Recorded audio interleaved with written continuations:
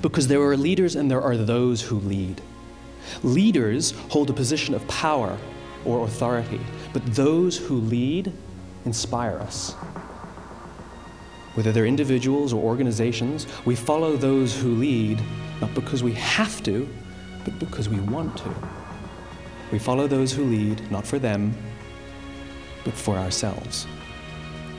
And it's those who start with why that have the ability to inspire those around them or find others who inspire them.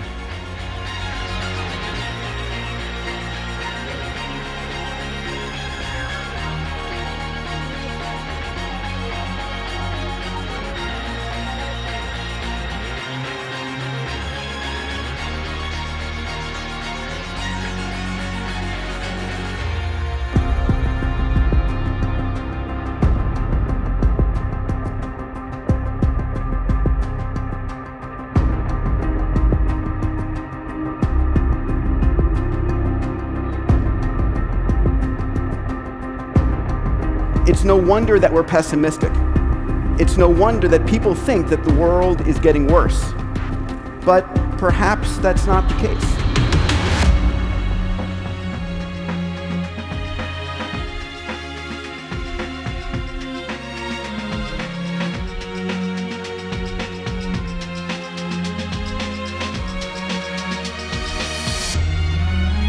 Next, here's what you can do. Pick a new destination and start going that way. Now you can change one little degree at a time, or if you want to, you can revolutionize the whole thing. Who says you couldn't revolutionize the whole thing in a week's time and start a brand new direction that will most assuredly help you arrive in a brand new place a year from now, 3 years from now, no telling 5 years from now, where you could arrive.